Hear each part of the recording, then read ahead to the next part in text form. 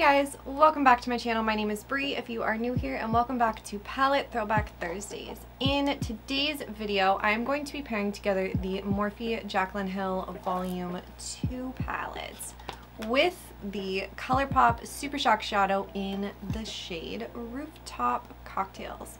So if you guys are interested in seeing how I pair these two products together, then just keep on watching. I did a really good job of starting filming and not turning off the fans in the other room, so it was, we were probably able to hear them in the intro. Not even turning on all my lights. I just didn't do my job. It's fine. I'm gonna start off with a big fluffy brush, and I'm gonna go into the shade Love Handles and start working that in as my transition. Rooftop Cocktails has like this really nice, like kind of rosy, warm base to it. So I feel like that's the colors that we're gonna play into today. This was originally supposed to be a different cream shadow, but I fucking hate the cream shadow that it got paired with, and it's really starting to dry out, so just kind of blindly reached my hand into the newer drawer of Super Shocks, and I was like, ooh, this'll be fun. Also, my husband's in a band, and in June and July, and kind of spanned over some time, I filmed a music video for them, and I have been editing it, and I just have that song just over and over in my head.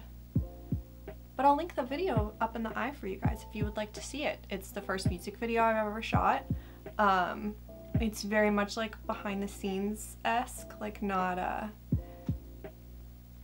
like super structured, but it's the first music video I've ever shot or edited, and honestly I got quite a few clips to be like perfectly synced up with the music, so I'm real proud of that. But yeah, if you guys want to check it out, that'd be cool. I'm also filming another one for them.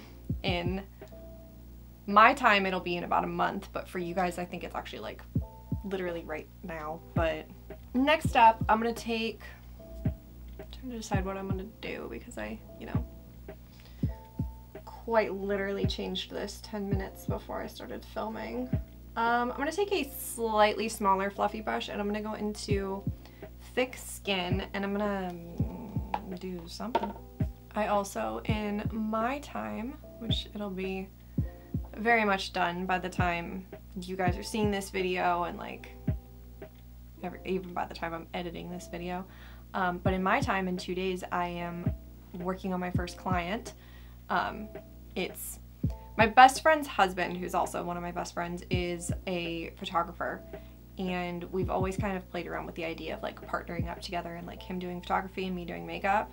So technically, when I say I'm working on my first client, like, Rachel, you're the sweetest thing in the entire world, but technically your family.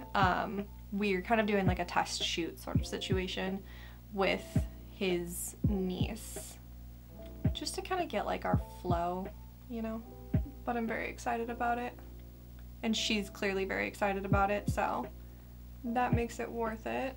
But in theory, might be booking another client on Friday as well. Well, not doing it on Friday, but booking it on Friday. We'll see.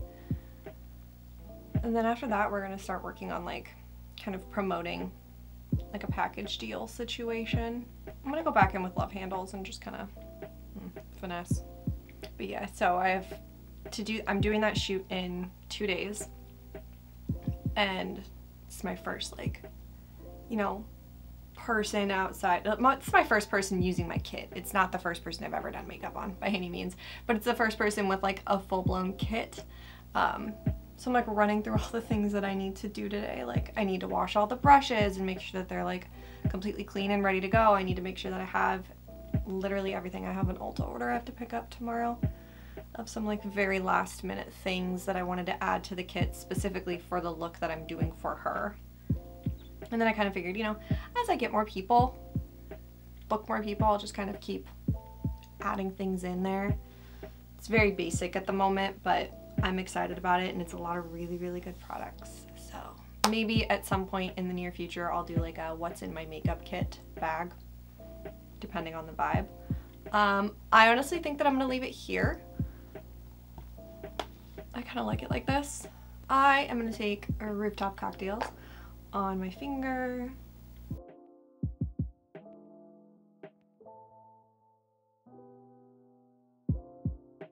Oh, it has a nice summery vibe to it, doesn't it?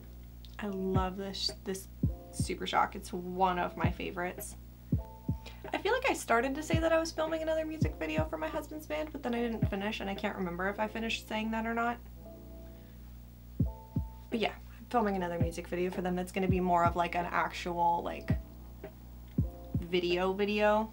Alright, obviously didn't fucking go crazy here, but I think that it looks really pretty, so I like where we're starting.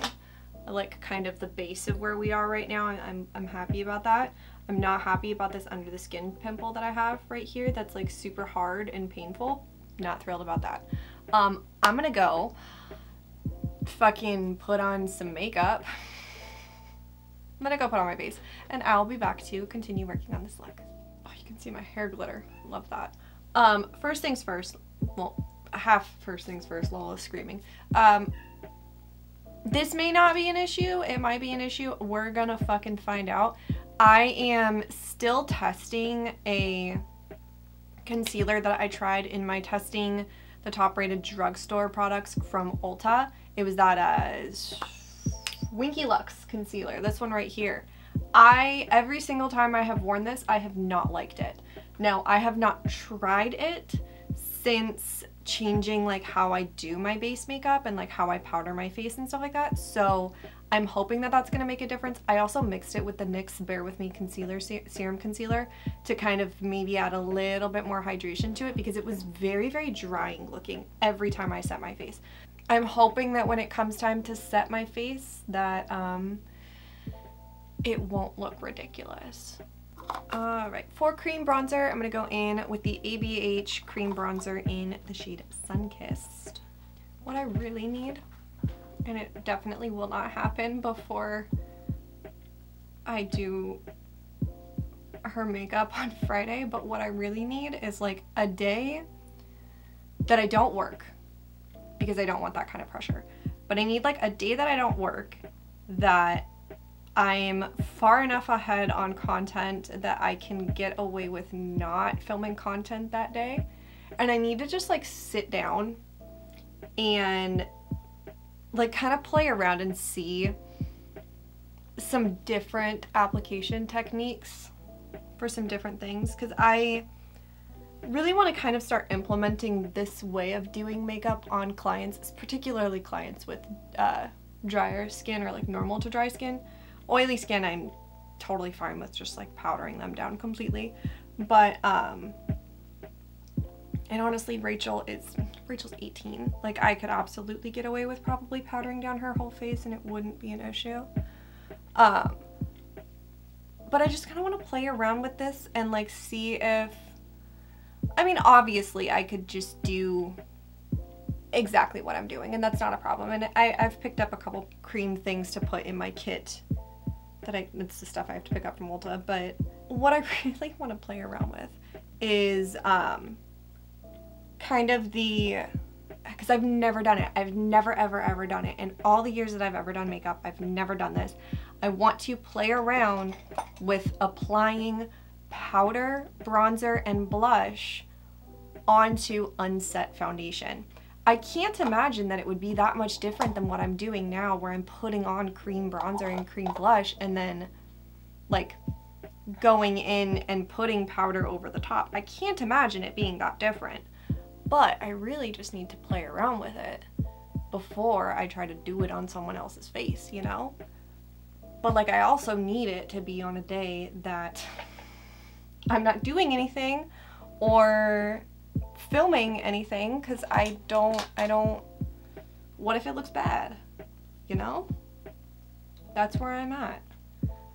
Next up, I'm gonna go in with the LA Girl Soft Matte Cream Blush in the shade Grace, in a very, very, very tiny amount on the back of my hand, like super tiny amount.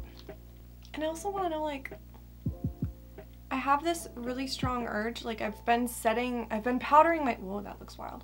I've been powdering my face with a velour puff, right? I'll take the velour puff directly into a powder foundation and I'll like press it and roll it onto my skin. That is how I've been setting my face. I'm gonna kind of blend this into where my eyeshadow is. I really just want to test. I just want to know what it looks like. That's the thing. Like I don't think that it's like a necessary step or like that it's going to be mind-changing, but I really just want to take a velour puff directly into a blush or a bronzer, and I just want to see, you know? I just want to know the vibes. Next up, I'm going to go in with the Maybelline City Bronzer in the shade 100. And typically I have to apply this bronzer with a much more dense brush, like when I'm putting it over powder. I'm not going to do that today, obviously. Let me get this little chunk that fell off of it. Hardest part about this bronzer is the fact that it's pretty fucking panned. So it's just a little bit difficult to evenly distribute product on my brush.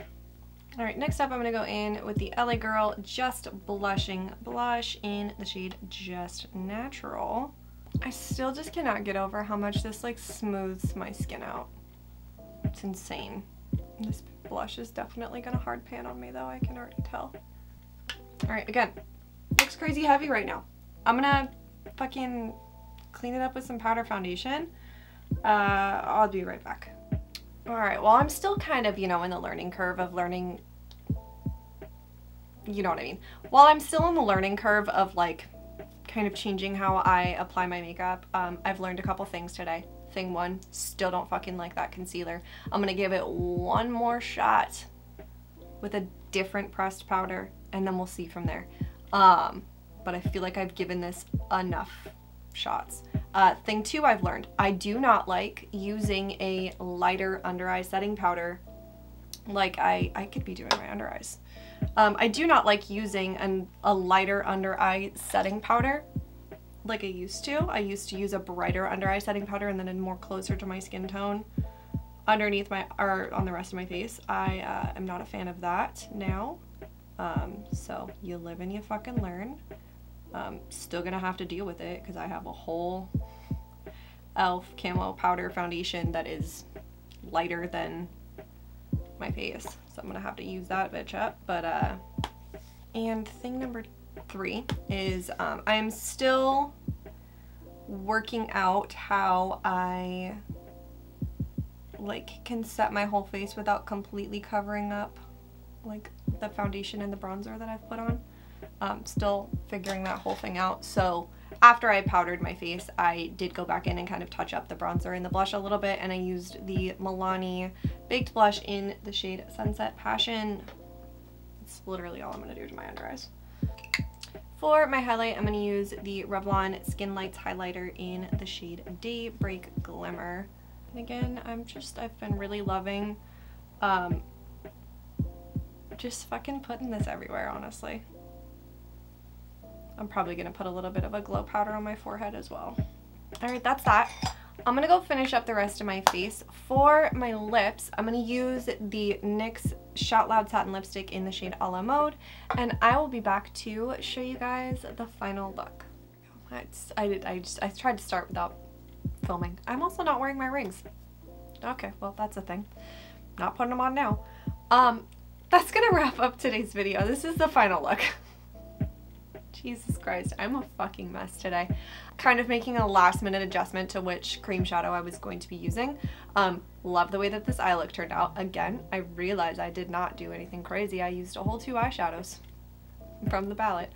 But it's super pretty, and honestly this is like one of my favorite, like, I just really think that this style of eyeshadow is very pretty.